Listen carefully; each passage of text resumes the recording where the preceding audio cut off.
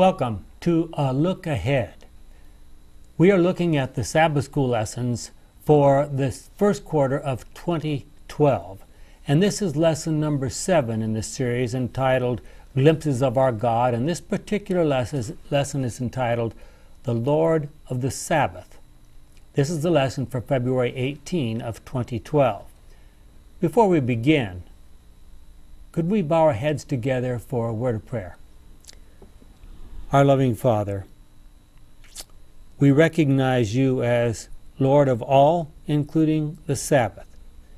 Help us to understand better today, as a result of our discussion together, what that might mean, especially with reference to the Sabbath, is our prayer in Jesus' name. Amen. Well, as you've already guessed, this lesson is about the Sabbath and the Lord of the Sabbath. And to sort of get us in the general ballpark of what we're talking about, I'd like to read a few verses from John 1. In the beginning, the Word already existed. I'm reading from my Good News translation. The Word was with God, and the Word was God. From the very beginning, the Word was with God. Through Him, God made all things. Not one thing in all creation was made without Him. The Word was the source of life, and this life brought light to humanity. The light shines in the darkness, and the darkness has never put it out. Clearly, this is one of the clear passages in Scripture about Jesus being the Creator. We move on. God sent His messenger, a man named John, who came to tell people about the light so that all should hear the message and believe. He himself was not the light. He came to tell about the light. This was the real light, the light that comes into the world and shines on everyone. The Word was in the world. Now we're back to talking about Jesus. And though God made the world through Him, yet the world did not recognize Him. He came to His own country, but His own people did not receive Him. Some, however, did receive Him and believed in Him, so He gave them the right to become God's children. They did not become God's children by natural means, that is, by being born as the children of a heavenly human Father. God Himself was their Father. Now, in this passage, we have the Bible talking to us about Jesus being the Lord of the Sabbath, in the sense that He was the Creator of all. We also have the passage also talks about Him being our Redeemer, our Savior, who came to this earth, particularly to the Jewish people in that day, and being our Redeemer. So we have this member of the Godhead whose primary responsibility is to relate God to His creatures, being the one who is the Creator and the Redeemer. To illustrate that, we know that in heaven He was called Michael the Archangel. We find that in several places in Scripture. It's in Daniel, it's in Revelation. But we need to recognize that the word Michael means who is like God, or the one who is like God. It was Michael the Archangel who led heaven's armies against Lucifer, or Satan, in his rebellion in the courts of heaven, and you read about that in Revelation 12, 7 through 12. Jesus had moved among the angels as if He were an angel, until many of the angels must have thought that He was like one of them. You wonder whether Lucifer, later to be Satan, really believed that Jesus was no more than an angel. Surely he must have known better than that. But he didn't want to believe that he was more than an angel. Maybe that was the key. Well, in response to the sin problem which began in heaven, God created this world with its new and distinct order of beings. Now, for those of you who are interested in reading more about that, that's a quotation from Ellen White, found in Review and Herald of February 11, 1902. It can also be found in Volume 1 of the Bible Commentary, page 1081. As human beings, we have the ability to procreate and produce little human beings like ourselves. Sometimes a whole lot too much like ourselves. Not even Lucifer or Satan has that ability. Did you realize that you have a power that not even Satan has? So what does all this teach us about the Lord of the Sabbath? Now, that was all introduction. Now let's jump into the subject. When God created this world and placed the beautiful Garden of Eden in it, and in that garden Adam and Eve, the devil, God's adversary, the devil means God's adversary, Satan, God's adversary, immediately demanded access to the new couple. And we know all about that.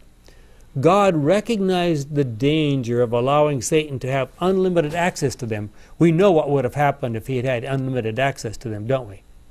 So he limited the devil to one tree, the tree of knowledge of good and evil. At the same time, God, with his absolute commitment to fairness and freedom, limited himself in his access to the couple. He did not walk with them wherever they went, warning them and protecting them against the devices of Satan. But God needed a special time when he could have fellowship with them and teach them about himself. That special time we call the Sabbath. As God created our world step by step, he saw that each creation was good. When human beings were created with freedom and in the image of God, he pronounced them very good. But on the last day of creation week, he created something quite different. It was not a holy place or a holy mountain that he created, but a holy period of time set apart for fellowship with God. Since our lives and our salvation depend on a trusting relationship with God, the Sabbath is central in that relationship. So, my first major question for you this evening: why do you think God chose a period of time as a memorial to him, instead of something else more material, for example? We have lots of examples of what people have done with places and things. That I suspect he didn't want to go there. Didn't want to talk about that. Didn't want that to happen. It's some substitutes for him.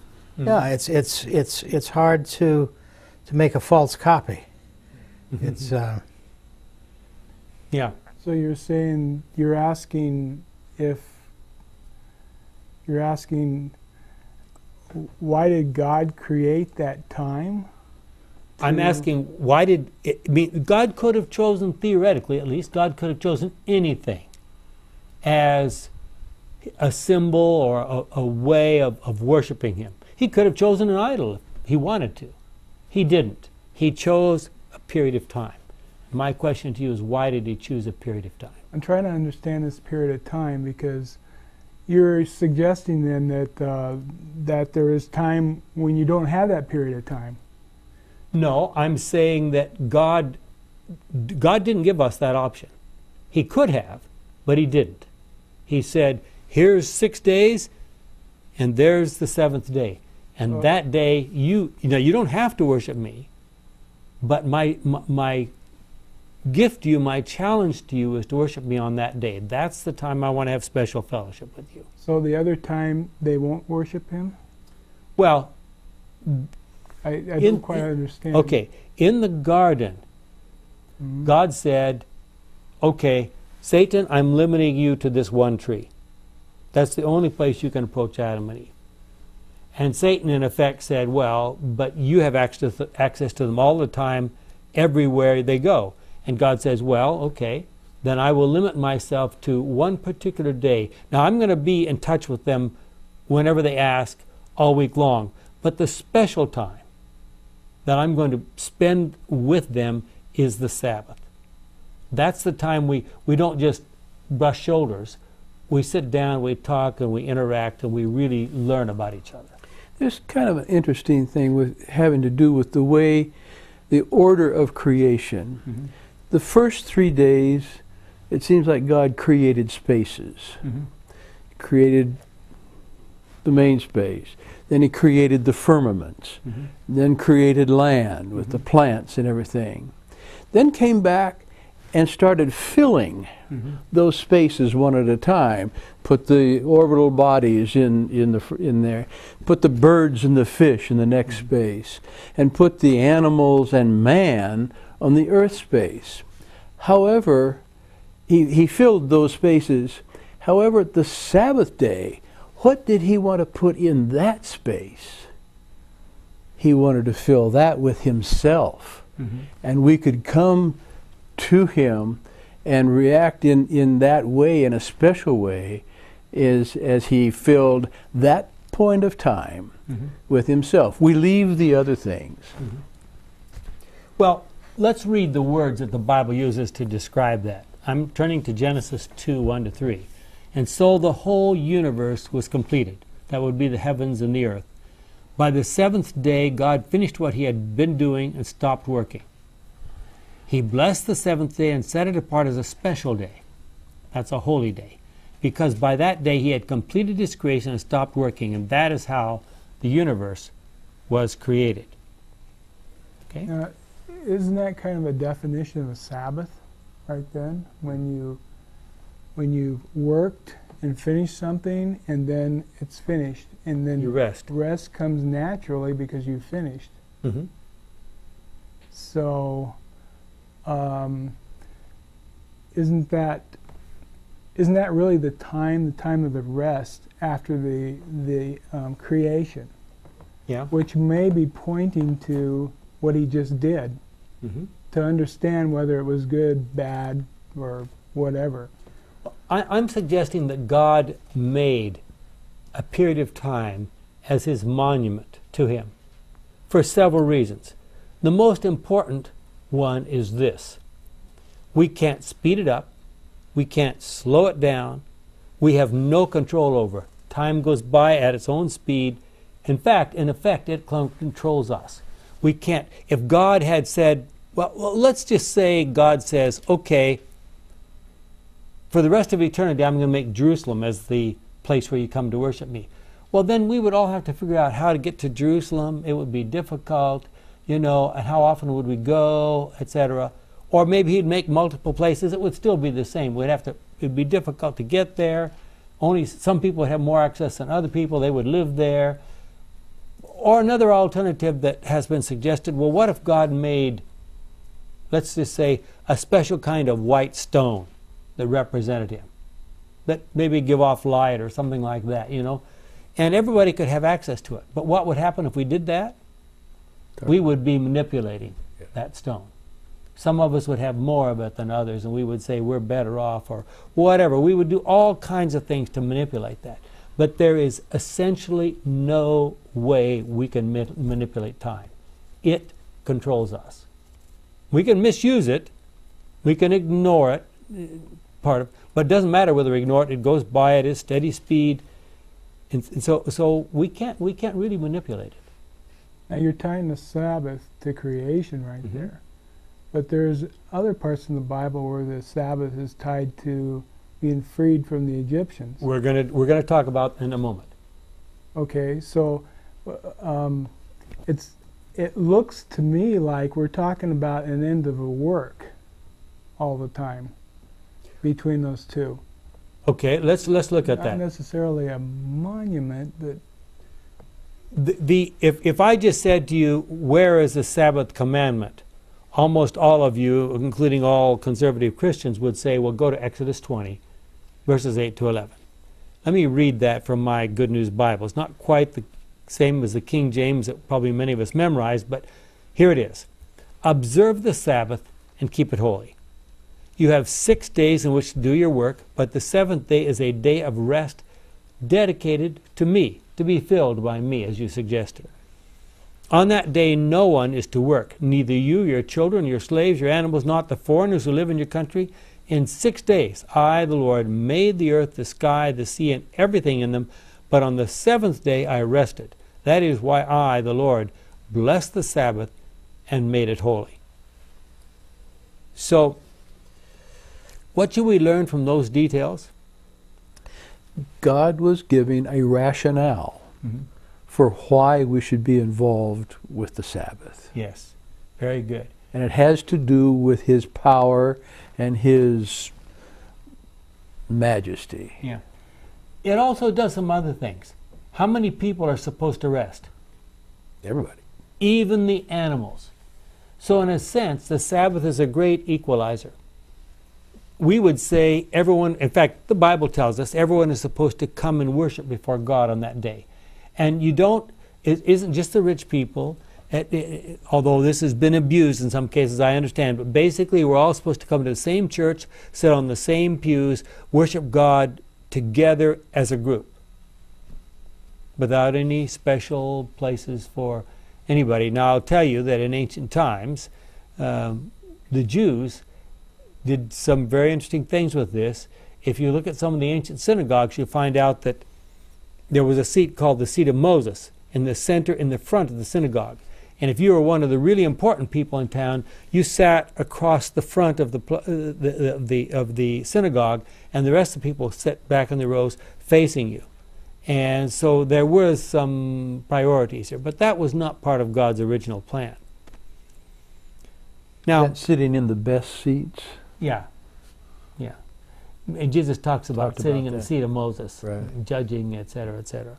But this is also a little bit like his signature. Mm-hmm. Yeah. He's saying, I'm commanding this, Mm-hmm.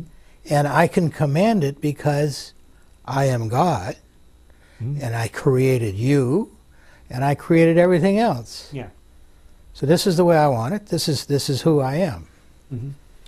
Now, one of the things we usually don't mention, we don't talk about in the fourth, well, we sometimes call it the fourth commandment. It should be more correctly called the Sabbath commandment, because in some communions, the Roman Catholic communion, for example, they tend to call it the third commandment. The way they leave out what we call the second, and so forth. But anyway, the Sabbath commandment. One aspect of that we often don't mention is that we're supposed to work 6 days a week.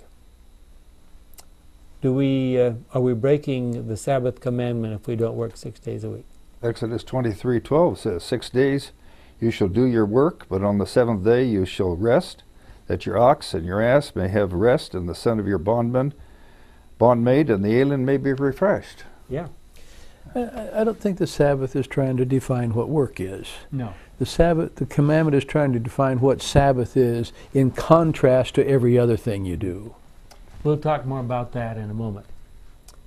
The Sabbath is intended to be a time. We've already talked about the nature of time as opposed to the nature of material things. It's a time to celebrate with God what He did in creation, and later we're going to find out it's a time to celebrate what He did in terms of redemption. Gary already mentioned the fact that the Sabbath is sometimes suggested as a time to celebrate the Exodus and what God did getting the children of Israel out of Exodus. That's found in Deuteronomy 5, starting with verse 12. And notice that it's a little different. Observe the Sabbath and keep it holy, as I, the Lord your God, have commanded you. You have 6 days in which to do your work, but the seventh day is a day of rest dedicated to me. On that day no one is to work, neither you, your children, your slaves, your animals, nor the foreigners who live in your country. Your slaves must rest just as you do. God has added that here to make sure that the Sabbath day is an equalizer, in a sense. Remember that you were slaves in Egypt, and that I, the Lord your God, rescued you by my great power and strength. That is why I command you to observe the Sabbath. Now we got a problem here. For some people, this is a very serious problem. If God dictated the Bible, why is He giving us two different versions? The rest of the Ten Commandments are verbatim. What happened here? Well, it seems to me, I'll take a stab at answering that question, that really it's His signature, His stamp, or His seal. In the first rendition, it was because He created everything. Mm-hmm.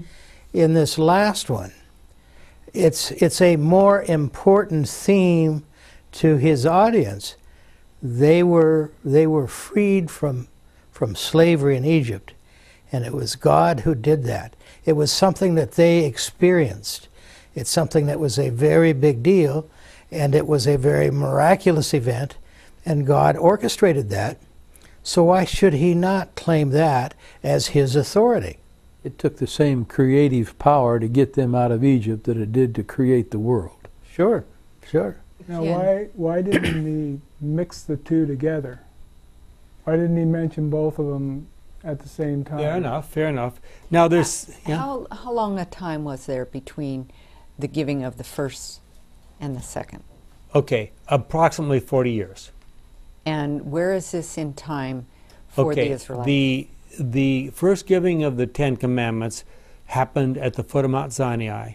The famous experience, it starts in Exodus 19, goes through really 34. How long had they been out of Egypt? They had been out of slavery, out of Egypt, about 3 months. Okay, so they're new. They're brand new. babies. Just out of slavery. They have been operating at the end of a whip. Okay, so now Most of their the lives. second one in Deuteronomy is 40 years later, and they really should have gotten the idea. Yeah. By the end of the 40 years, Moses had been working with them and working with them. They had made a lot of mistakes. There had been rebellions. There had been all kinds of stuff. And Moses is saying, now, let's recap. Here's what happened. This is what we should have learned. This is where we are. Giving another way to look at the same thing. Mm-hmm. But why was it different after the 40 years? Because both of them happened way before Israel left Egypt. Well, let's look at some things that are maybe significant. Was this, and we're now talking about the issues that might affect us in our day, was this the first evidence of any kind of command to worship on the Sabbath? No. No. Where did we find that already? Creation. Genesis 1 and 2, right? Yeah. So this is not the first time. Is there evidence even in the Exodus story that the Sabbath was already known by them? Manna. The manna is The manna in Exodus 16 was, they were given manna 6 days a week. And on the sixth day, they were given a double portion. There was no manna on the seventh day. There were several different things that happened every week to remind them that the Sabbath was a special day from God's perspective, and He wanted to be a special day for them. So there was no question about it. And that all happened before the first giving of the Ten Commandments. So that's why in the traditional rendering of the commandment in Exodus 20, it says, remember the Sabbath day. This is not, I'm giving you something new. It's remember, right? So you've given us a nice rationale for this, but you have to give up the notion that the Bible was dictated in order to believe what you just given to us. Well, if you believe the Bible is dictated by God and just copied by his people, you've got Moses here with a little sloppy copying. That's right. Which is a problem. Yeah. So I view Exodus 20 as God created us and the universe, and in Deuteronomy 5, I recreated you, gave you your humanness back by taking you out of slavery, giving you another chance to be human, another chance to worship. Excellent. But still, the reasons for the Sabbath there's two different reasons. Two different. What if God gave you half a dozen reasons for the Sabbath? Would it bother you?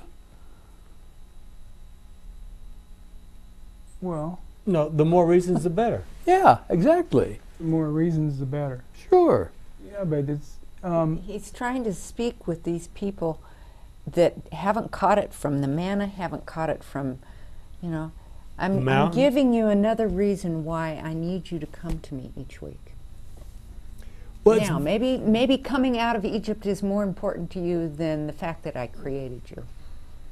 Yeah, but it's so interesting that all the other 9 commandments are exactly the same on the two, but that fourth commandment is different. And there must be something very significant there, and I think it's more than just another reason for a Sabbath. I think it's very interesting that God goes on to say in Deuteronomy 5:22, and you have it on the screen there in front of you, these words after the giving of the different form in Deuteronomy 5. These are the commands the Lord gave to all of you when you were gathered at the mountain, when He spoke with a mighty voice from the fire and from the thick clouds. He gave these commandments and no others. Then He wrote them on two stone tablets and gave them to me.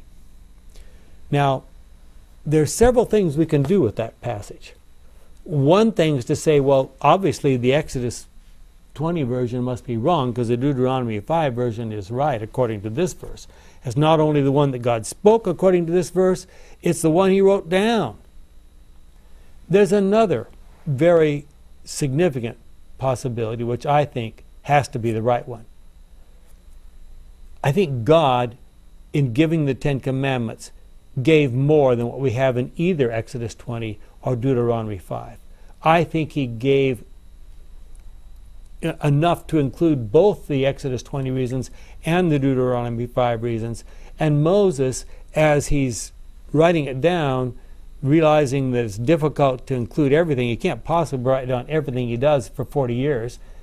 In Exodus, he seems to be focused on the creation issue. Later, he says, well, let me not forget about the fact that God brought us out of Egypt. And I think probably in God's original command from Sinai, both of those ideas were included. And I think over here he focuses on creation, and over here he focuses on redemption. And I think Moses just decided to emphasize that one over here and just emphasize this one over here. I think they were both a part of the original. Otherwise, we got a problem with Deuteronomy 5:22.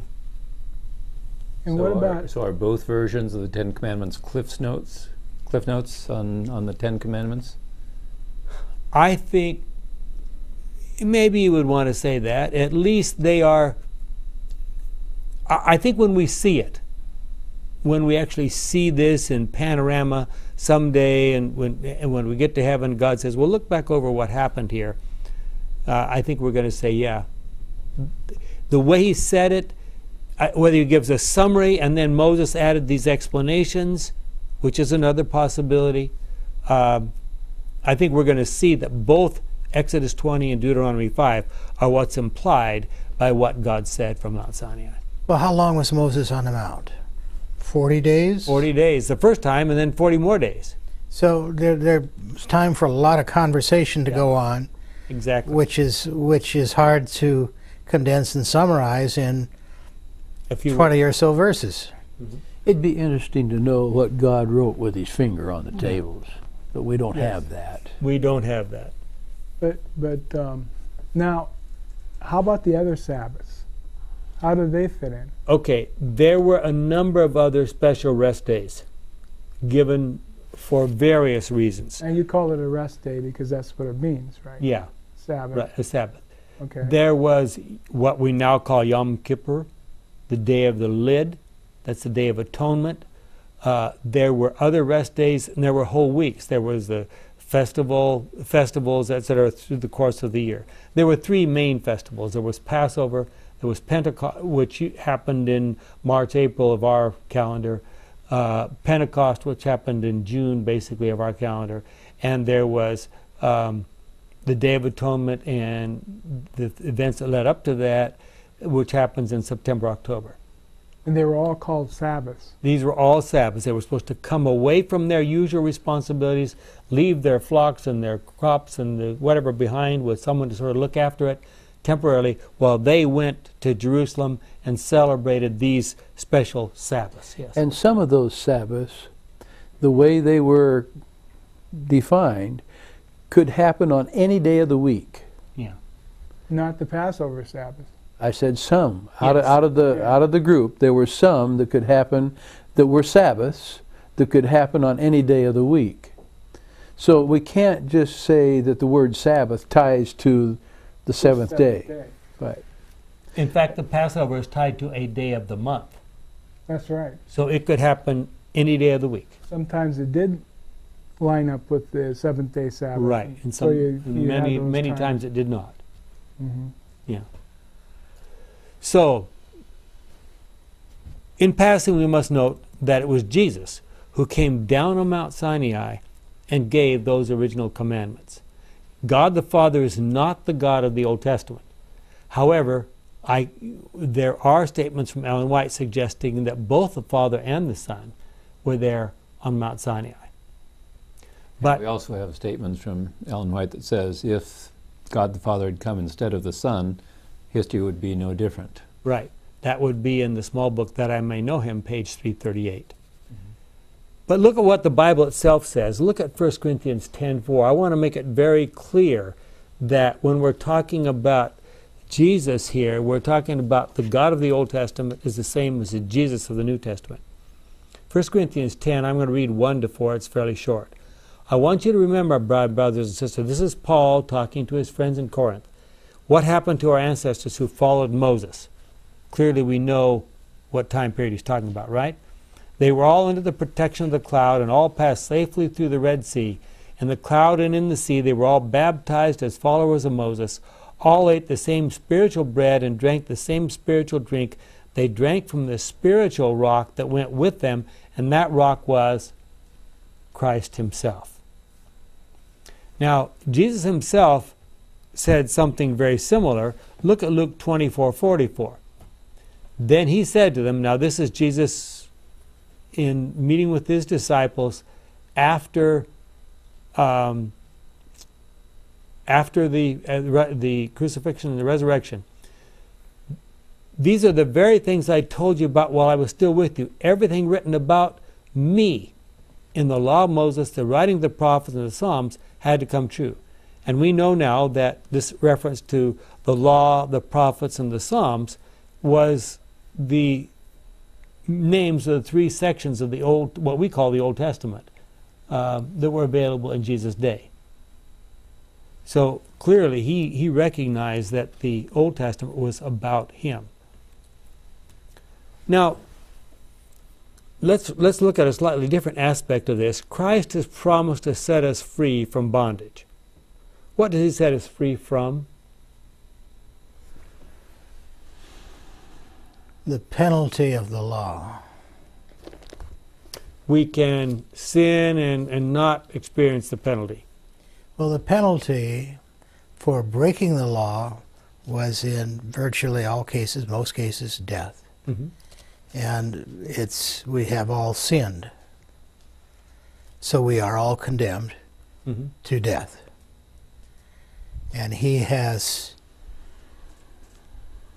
given us a way out. He has freed us from that cloud over us.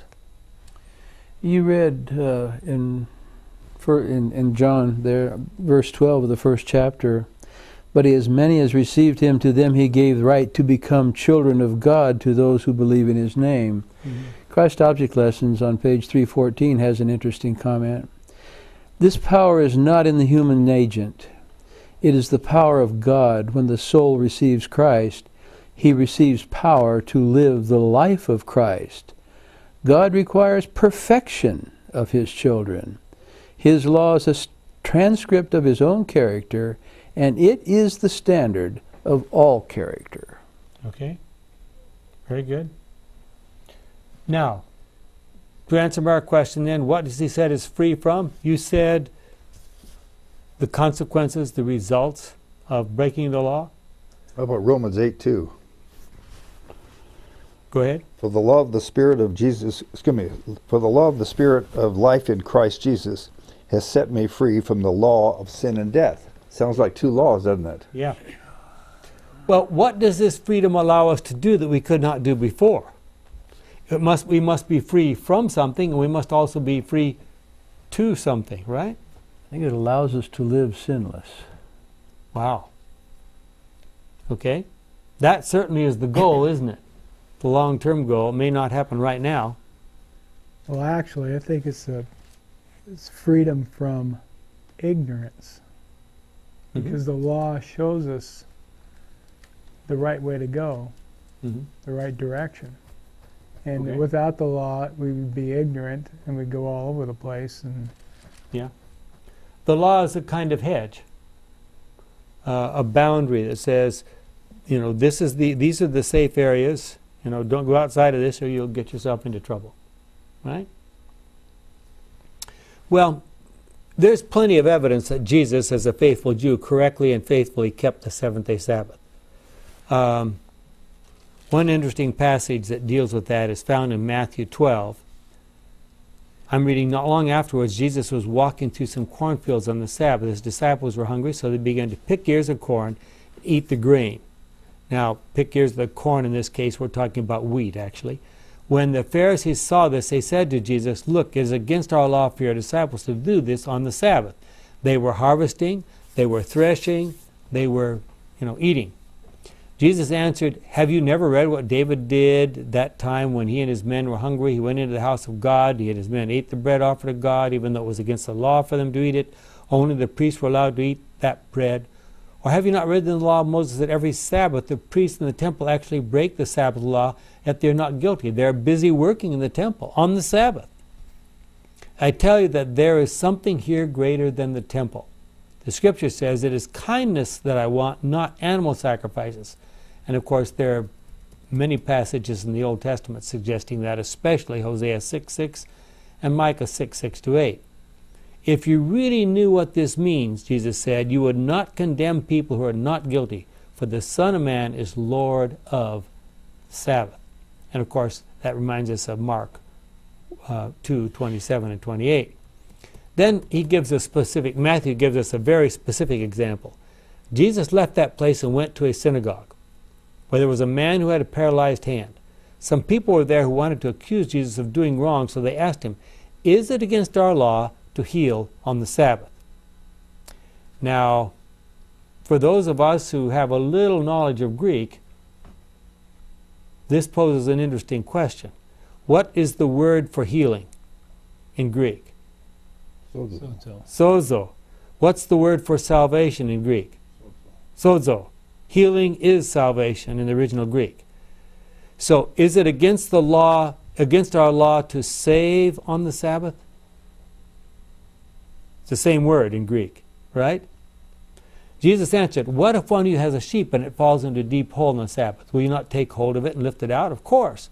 Otherwise it would be a financial loss, right? And a human being is worth much more than a sheep. So then, our law does allow us to help someone on the Sabbath. Then he said to the man with the paralyzed hand, "Stretch out your hand." He stretched it out and it became well again, just like the other one. Then the Pharisees left and made plans to kill Jesus. Now, we need to break this thing down just a little bit so we see the picture of what happens here. Did Jesus make medicine and put it on the man's hand? Doesn't talk about it. Did he go up and say, "Well, let me straighten this out for you and let me fix this bone"? No, he didn't. Just spoke. What did he say? Stick your hand out. Is that against the law? Is it against the law for you to stick your hand out on the Sabbath? No. Or to ask someone to stretch it out. No. There's no law against asking someone to stretch out their hand on the Sabbath. Jesus didn't say heal. He didn't say, bam on your forehead, crash on the floor kind of thing. No. He said, stretch out your hand. There was nothing that he did that they could possibly condemn him for. So what did they do? Figure out, we got to get rid of this guy. Let's kill him. I have a note in my Bible that says that they made plans to kill Jesus because Jesus showed that the Pharisees' rules were ridiculous. Yeah. Exactly. It's something about the Sabbath, as far as talking about the Sabbath in Jesus' time. It seems like he's always telling them to lighten up. Mm-hmm. To lighten up. It's almost like, I don't think he's given us any new information about the Sabbath, has he? I mean, during his time, during his parables or his sermons or anything? You have to be a little bit careful about how you say that. It doesn't say in the Sabbath commandment you ought to go forth and heal. You ought to go forth and preach in the synagogue. We take those things sort of for granted. That's a part of the way we worship on the Sabbath because Jesus did it. And so you read that information back into the Sabbath commandment. So in a sense, he was expanding the Sabbath commandment. Certainly changing it from what they were. I mean, they were totally bound and tied to this massive number of rituals and prohibitions that nobody could understand, let alone do. And so he was saying, lighten up from that. But how light do you want to get the Sabbath? How far out do you want to throw it away? That's a good point. You Jesus could look down through time and see that after a while people would do nothing on the Sabbath for him. Mhm. You know, it'd be totally light. Yeah. You know, why didn't he say anything to guard that? Because it seems like there's all kinds of other items that he said that turned out as time went by they became really important. Yeah. There were hundreds of Sabbath rules made by the Pharisees. And some of them are absolutely incredible. Let me give you a paraphrase. Maybe I should have brought this with me, but let me just paraphrase for you one of the rules about Sabbath keeping that the Pharisees made. They said, if a man wants to go and bathe on the Sabbath in a cave or in a river, it's all right. But if he dries himself off with a towel, he's not allowed to carry that towel back home. Now you say, well, okay, what's wrong? You're not supposed to, because the Sabbath command, you're not supposed to bear a burden, okay, on the Sabbath. But even if 10 men come, or even if and then the next statement is, even if you take 10 towels and you dry yourself off, you mustn't do that. That's not allowed. But if 10 men go and bathe together and they all use the same towel, it's all right to carry that towel back home. Now you would say, hold on just a minute. How could that be possible? Well, the reason that's okay is because one man can carry the towel, which by this time would probably be very wet, while the other 9 men could warn him against squeezing, which was against the law on the Sabbath. So he wouldn't squeeze the towel to get any of the water out, because that would be breaking the law. So they wanted to keep as far as they could from doing any laundry or drying. Right, exactly. Yeah, that's just one of many rules I could quote. So, but the worst part of that is that they felt that they had gained righteousness, that they were made fit for heaven by obeying those rules. Yeah. And the idea of a relationship with the God of the Sabbath totally missed them. Well, and the illustration of that given later is probably best in 1 John 4, 8 and 16, where it says just plainly, God is love. Very familiar verse. Mm-hmm. Romans 13, 8 and 10 say that to love then is to obey the whole law.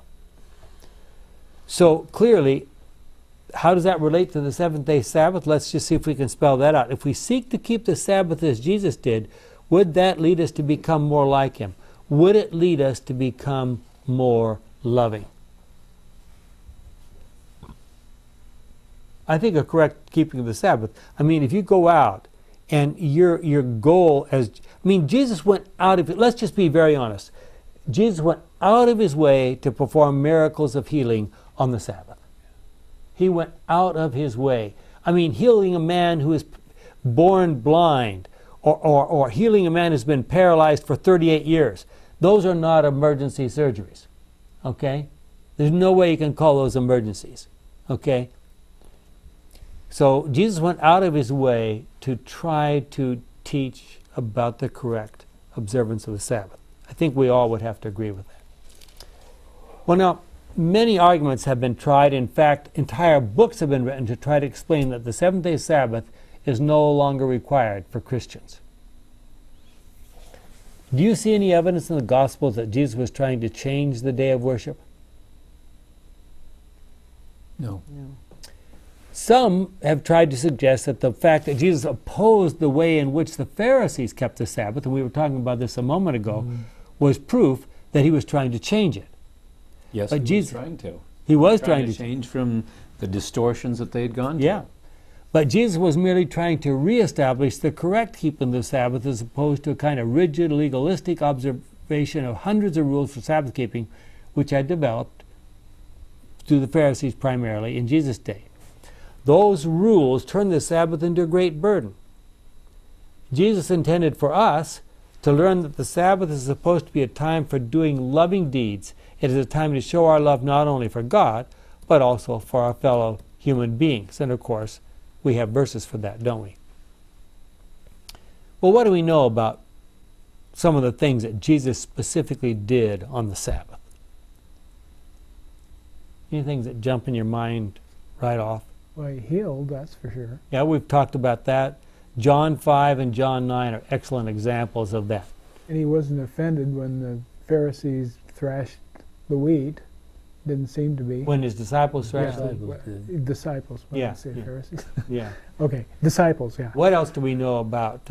Spoke in the synagogue. He spoke in the synagogue frequently, and he healed in the synagogue, didn't he? Yes. He read the scripture. And Luke 4 tells us it was his custom to go to the synagogue on the Sabbath, and he was often asked to read scripture. So those are things that he did. Many of our Christian friends would tell us, well, we don't argue with the fact that Jesus was a Jew and he was compliant as a Jew to doing all the things Jews are supposed to do. So yeah, he did those things. But we celebrate the day of his resurrection.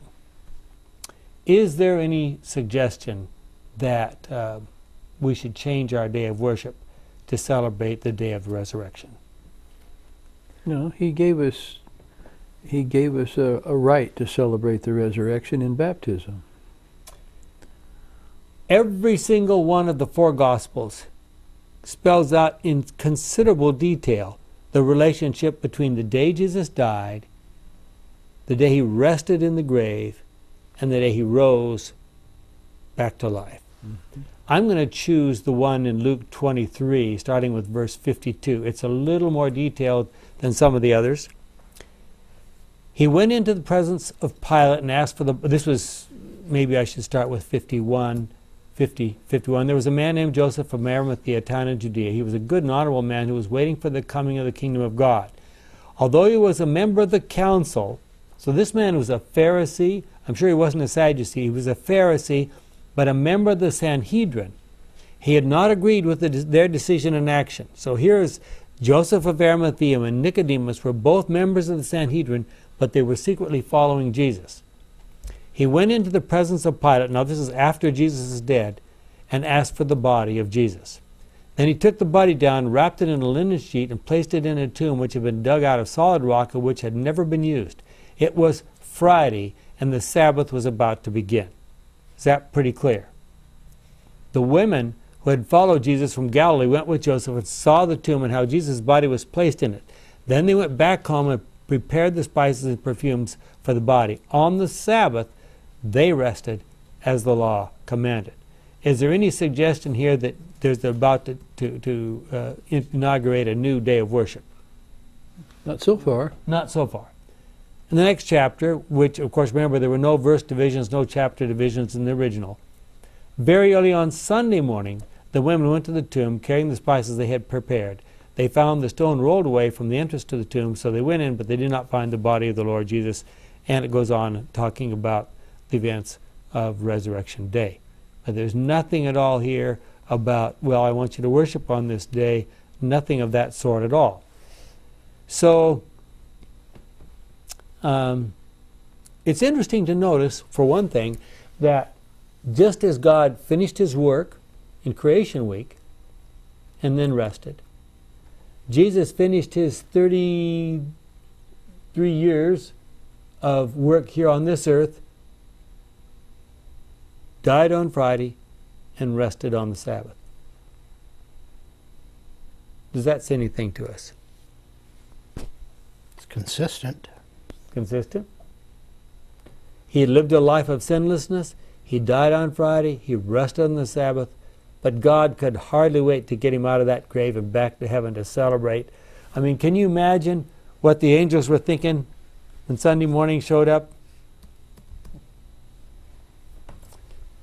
If Jesus intended to change the Sabbath in any way, surely he should have done so in the final days of his life on this earth. I mean, wouldn't that be the logical time? Mm-hmm. Or at least after the resurrection. But there is no hint of any such thing, even after his death, which could reasonably be called the conclusion to the plan of redemption. Jesus was still resting on the seventh-day Sabbath. I mean, when he was dead on Calvary, was the plan of salvation complete? Mm-hmm. No. Not quite, but nearly. Okay? There was nothing to be changed really after that. The devil had been defeated, and Jesus was still resting on the Sabbath, right? If he hadn't come out of the grave, the devil hadn't been defeated. Yeah, that's true. It's almost like when you look at these Sabbaths that had this end of work, creation, getting freed from the Egyptians, Jesus dying on the cross, that they're all kind of tying together to say something. Which what do you think that would be? I would say it's pointing to the great controversy. Okay. Well, certainly, the one thing we could say for sure, and that's this. We have various national holidays in which we celebrate this or that or the other. We have the 4th of July. We don't celebrate the 4th of July on the 5th of July or the 20th of July. It has to be on the 4th of July no matter what day of the week it comes on, right? We have other holidays. Now, for convenience, we've now started fudging on some of those things and putting more and more holidays on Monday so that we get longer weekends and that kind of stuff. But basically, Memorial Day is Memorial Day and so forth, you see. Thanksgiving. Yeah, Thanksgiving. It has a specific day. Christmas has a specific day. So what God seems to be doing is saying, okay, I want you to celebrate the Sabbath because of what I did at creation. Now I want you to celebrate the Sabbath because I did what I did in getting you out of Egypt. Now I want you to celebrate the Sabbath because of what I did in the plan of salvation and dying and resting and rising from the dead on Sabbath and Sunday at this time. So Jesus keeps wanting to, it seems he's pouring more and more meanings into that day in which we're supposed to be fellowshipping with him. But even at this time, the time that Jesus lived here, or going back to the beginning of the Jewish history, to go back to Egypt, weren't there pagans and heathen that worshipped on other days of the week, on Sunday? I mean, that seems to me to raise a big question mark, at least in my mind. Why would we want to shift from the day that Jesus consecrated, when he created the earth and when he lived here? Why would we want to go jump onto a pagan holiday? Yeah. Well, I think there's really nothing wrong with celebrating the resurrection of Jesus. No. There's nothing wrong with that.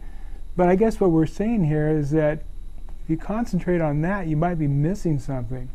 Because there's actually something happening here. There's tie-ins that are happening all through history, and if you let that celebration distract you from that, you might be losing out on something. Well, we're running out of time here, but between Acts 13 and 15, we read the story of Paul, and repeatedly, what does Paul do? He goes into the synagogue and worships with the Jews on Sabbath. And he doesn't leave the synagogue until they chase him out, basically. Then we have examples, another example is found in Acts 20, verse 7. Take a look at that, Acts 20, verse 7. Now my version, having already done the hard work for us, says, "On Saturday evening we gathered together for the fellowship meal. Paul spoke to the people and kept on speaking until midnight, since he was going to leave the next day." Now, is that a reason why we should start worshiping on Sunday? No, that was Saturday night. That was Saturday night. Now, in the traditional translations, it'll be worded a little differently. If you read the little thing here, it'll say Saturday or Sunday, so forth. It'll say on the evening of the first day of the week. I think if you have one of the more traditional translations, doesn't it? Acts 20, verse 7. Actually, I could look at it here real quick. The King James says... On the first day of the week, the New King James. Yeah. The traditional King James says, upon the first of the week.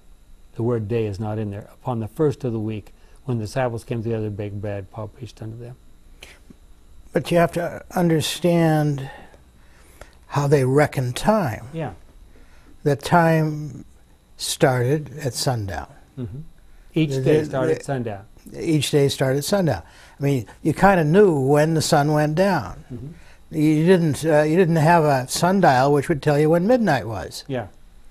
But you could look out the window and say, oh, the sun's about to go down. There were only 2 times in the day when you could say precisely, whoop, that's that happened. And that was, if you didn't have a watch, you didn't have a chronometer, you didn't have any fancy timepieces, and that was sunrise or sundown.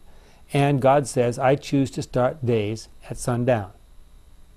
Dark part first. Mm-hmm. Yeah.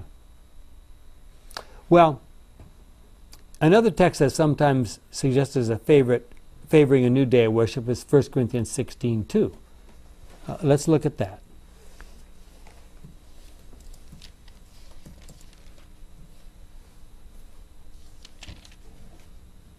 If I can get my toys to work here.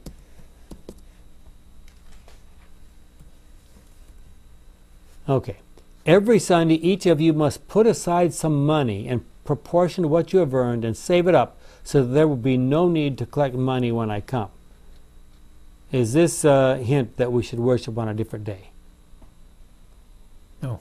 What's this talking about? You should do your accounting on the first day of the week. Yes. Plan ahead. Now, Planned giving. yeah, Paul is saying, I want you to, we're taking up a major offering to help the saints down in Jerusalem. And I'm going to come by and I'm going to collect that money from you. Well, me and my friends are going to carry it there. So I want you to plan. I don't want anyone, not prepared. So every week I want you to sit down and think about how much can you contribute. Okay? So let's see if we can come to the conclusion here. Do you find the Sabbath to be a great blessing? Every Friday evening, do you look forward to it? Try to imagine what will be like your perfect day with family, friends, whatever. Is that anything like the way you now celebrate the Sabbath? When he was here on this earth, why do you think Jesus spent more time healing than preaching? Gospel Workers, page 43. His miracles were not just a way of attracting people to his meetings. Jesus performed miracles, did his healing, did these things in connection with the Sabbath because he wanted us to understand that healing is a part of the gospel, a part of the salvation that he provided for us and which he wants us all to share. See you next week.